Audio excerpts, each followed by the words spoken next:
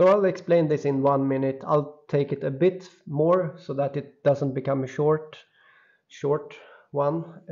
So Burning Man Festival, what does it mean?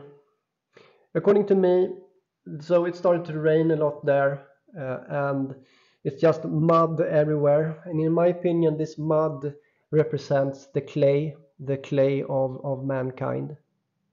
And the burning man is the fire going into the clay.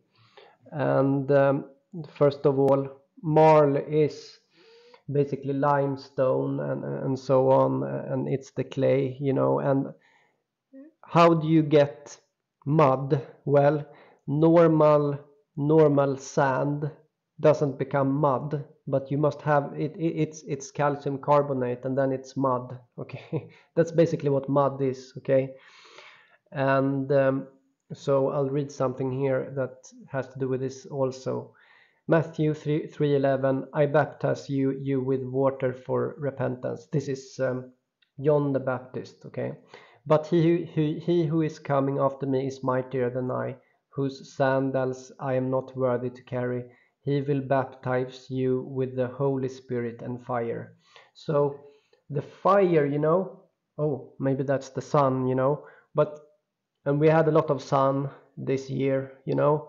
You know why, right? So the Burning Man Festival has to do with the warm summer, you know, and there's a lot of mud because the mud is the clay. I mean, this is good news, guys. It's good. It's the two into one, just pulling together.